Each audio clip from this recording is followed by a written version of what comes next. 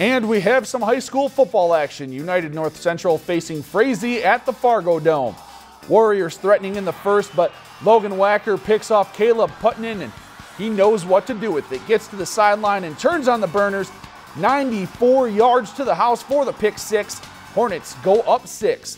Later in the half, UNC evens it up. Putnam hits Brandon Miller over the middle. They go into the break square at 6. Then in the third, Warriors on the goal line again. George Louston fights his way in for the score. UNC goes for 2 to make it 14-6, and they win today by that final 14-6 over Frazee.